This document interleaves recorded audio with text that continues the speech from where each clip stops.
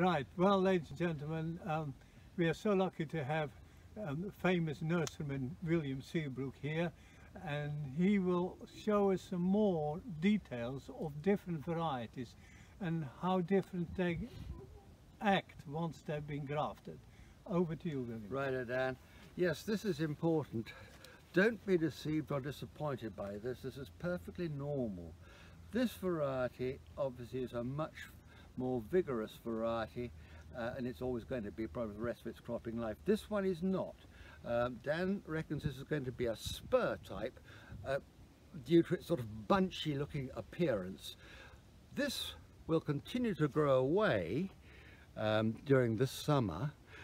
It's not going to be up the height of that one. It never would intend to be, because it's a different variety to that, different habits of growth.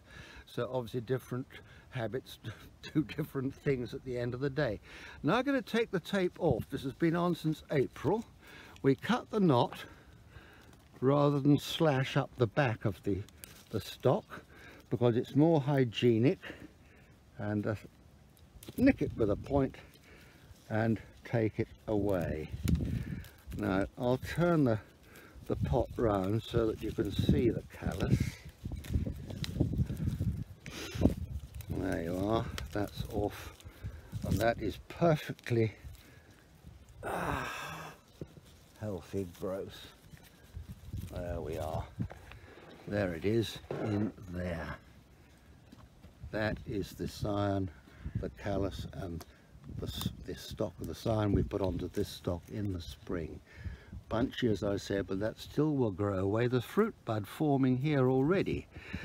These would be taken away during the growing season because they're competitive shoots, but we'll leave them on for the moment. They can be taken off as one would in the nursery later. This tree here, grafted exactly the same time. These side shoots here have been left on, is quite right. This extra leaf will help feed your maiden tree, but they could come off now. This can probably take care of itself from now on, but you can see it's totally and utterly different. Same age exactly. This I think will probably bear a year later than that, due to this being more of a spur type and cropping on that age of wood. So third summer for this one, first crop, second for that. So there we are. We'll take the tape off this one and see what we've got underneath, and I'm quite happy that it's going to be all right. There we are. Nick the knot again. Drawing bifocals, not focusing. There we are. Bit of constriction here, but no harm has been done.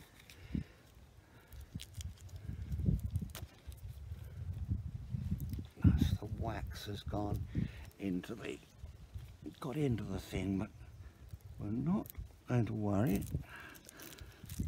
Cut the knot and knot the bark, and there's a lovely clean. I'll hold that one up, probably see it a bit better. There it is. Lovely callus there.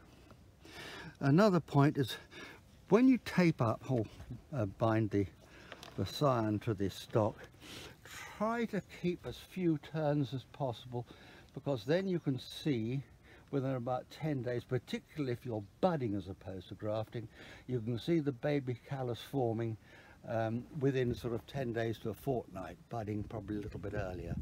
But the thicker you put the tape on, you won't be able to see through it to see the union, but that's perfect. Now, William, before you stop, can you explain please to the public why it is you do not like to slice with a knife and make a wound, a possible wound? Yeah. Because you've said that you rather cut the knots, but explain please why. So I will. In the old days we used to use raffia, or bass as we called it. Well, that was difficult to cut the knot in that, so we used to slit up the back, literally. But whoever was doing the operate had to be very careful not to cut into the bark, because if you do that, as the tree grows, that cut will open, and it's a perfect entry for fungus diseases, canker particularly. And some varieties like Spartan, we were growing a lot of them, was rather canker prone, but nowadays growing varieties like Gala or Kanzi, which we don't grow much now because of its canker proneness. Gala fine, that's not so bad in that one, but some are bad. That's a wonderful entry for disease from day one, and you just don't want it there at all if you can possibly help it. So cut the knot and untie the tape rather than slash up the back, because it's awfully difficult to slash up the back of the rootstock without cutting the rootstock itself, leaving that entry point for disease. So that's an important one. Sometimes it's quite a good idea to spray with a fungicide after the tapes have been removed, because the bark under the tape is pretty soft, and because it's been covered up for, well, in this case since April. We're now into halfway through August, so it's very soft and tender. So a little fungicide, all of private brand fungicide would do. Even the stuff used for black spotted roses available from the garden centre couldn't do any harm at all. Just a precaution. So that's really it. That's why we cut the knot as opposed to cutting up the back through the raffia in the old days or the tape of today. Normally now commercial nursery we use biodegradable tape, so it doesn't have to be cut at all.